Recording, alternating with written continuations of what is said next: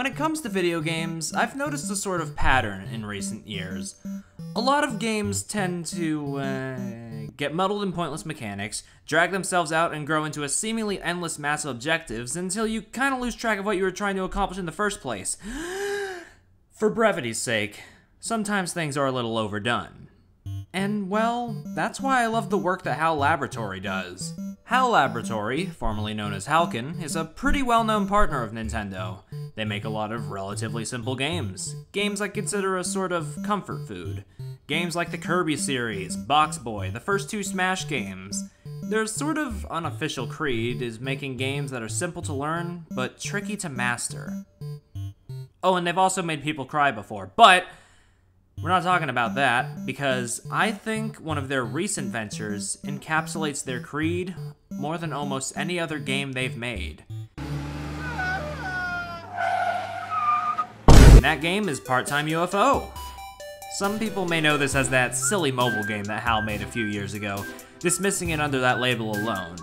But no, I think this game is something truly special. Is it a masterpiece? Well, no. Nothing on this show is, Perry. Are you ever satisfied? But its confidence in its mechanics and its adorable aesthetics make it a breed of game I thought had gone the way of the dodo. Part-Time UFO is a short, sweet experience that's polished to a shine and definitely worth your time. In order to discuss Part-Time UFO and how solid its mechanics are, we first need to discuss the origin of said mechanics. The claw machine, or claw game for short.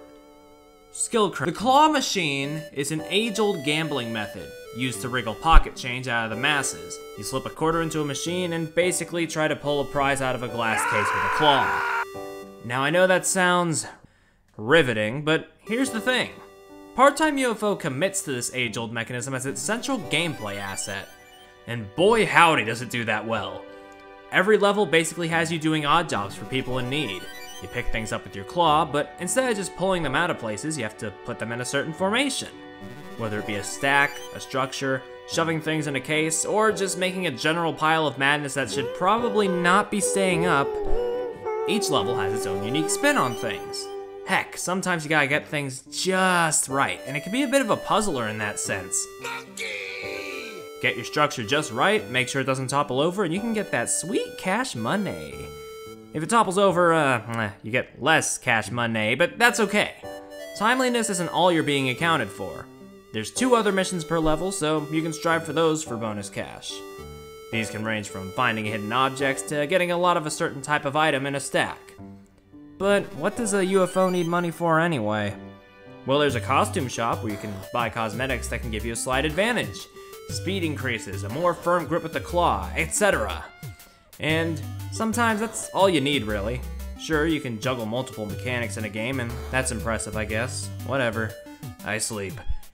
But if you can not only lean on a small set of really solid mechanics, but utilize them in ways that make the core gameplay loop not get stale over the entirety of the game, yeah, inject that directly into my veins. Using nothing but a claw and its charms, Part-Time UFO creates something reminiscent of the retro age of gaming, while not falling into the usual pitfalls of that era. But on the topic of charm, this game has a load of it. Sure, there's hardly any dialogue, only really seen in the intro and ending cutscenes, but the way the characters animate, the way they express emotion, and just the general fluidity of it all is just, it's clean! I love this sort of GBA DS type sprite work. I'm not entirely sure, not a pixel person, but I can definitely see this isn't an 8-bit or 16-bit type beat. Sure, there's some cues of it in the music, and believe me, we'll get to the music, but the game doesn't lean into it in its visuals.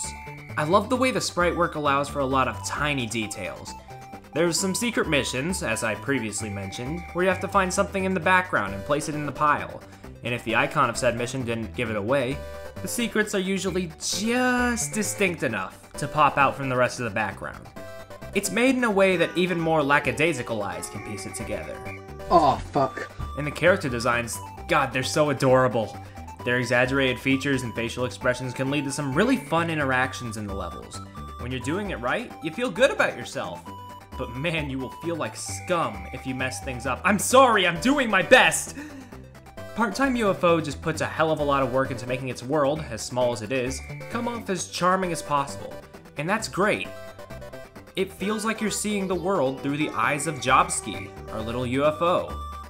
And yes, the UFO's name is canonically Jobski. That speaks for itself. And this game's adorable, well-communicated style is also accentuated by the music that is just as adorable and just as well-communicated. Almost every song in this game uses the exact same leitmotif, but it spins it into different genres, giving it a new flair with each level type. There's a reason I led the video with said leitmotif. The main menu helps to familiarize you with the comfy whistle, this sort of supple melody that's easy to hum along to, before hitting you with the higher voices saying the Japanese title of the game.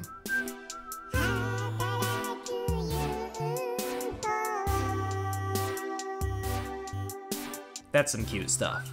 But in your first level, the farm, it picks up the pace a little, accentuating the whistle with some extra country flair, making the song feel more jolly and busy.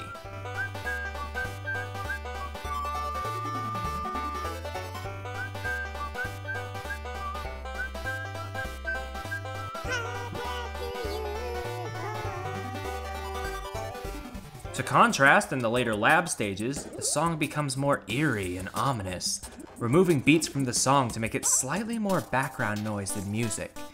This really helps with the lab stages being a lot more puzzle-oriented than the other types.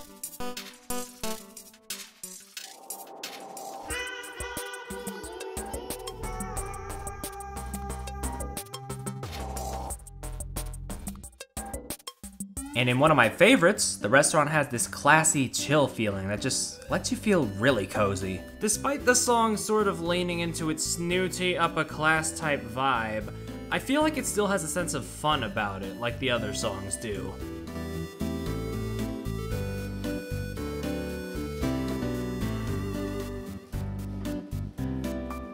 It helps calm the mind when the pancakes just won't stack. Come on, I want the achievement! With the exception of some of the bonus content, every track leans into a leitmotif in a way that's really creative, meddling with it in various ways. I wouldn't expect anything less from Shogo Sakai, the composer behind Mother 3, Kirby Mass Attack, and Kirby and the Rainbow Curse. Much like the art style and animation, the music comes together to help stack everything into a neat little pile of adorableness. That isn't everything, though. Part-Time UFO on Switch is quite a bit more than just a simple mobile port. Besides the typical, widescreen and co-op, which I don't have footage of because I have no friends near me.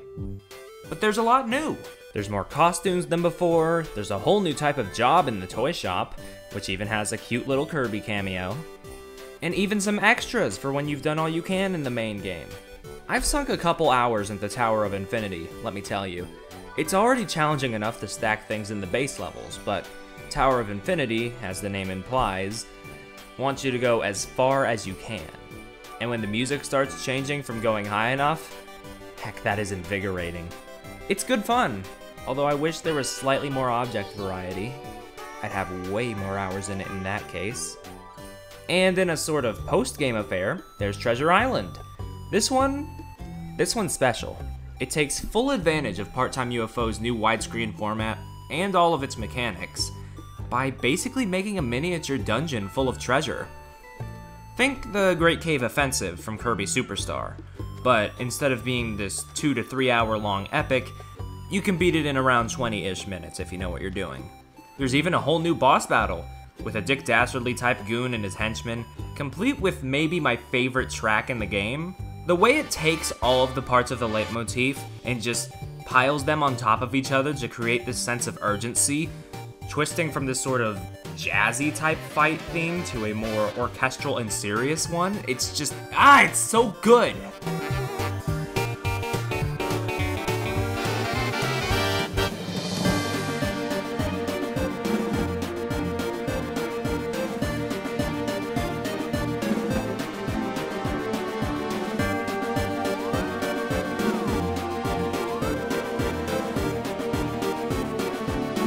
Sure, there's not really much new content, really just like, an hour to 2 hours if you're not really feeling the infinite mode. But like, it feels so ingrained with what was already here that if I wasn't looking it up for the video, I would have just assumed it was there to begin with.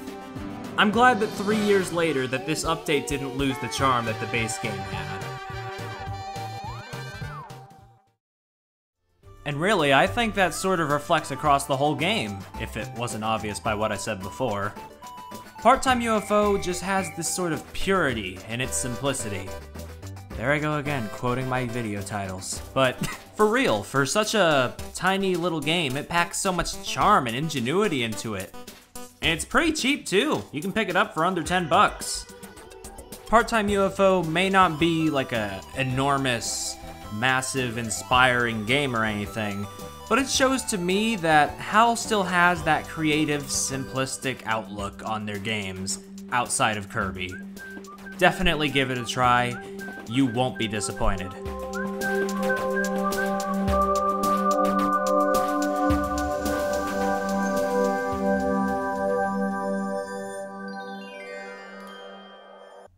Perry, what was that? Are you trying to be like a marketer for Nintendo's games now?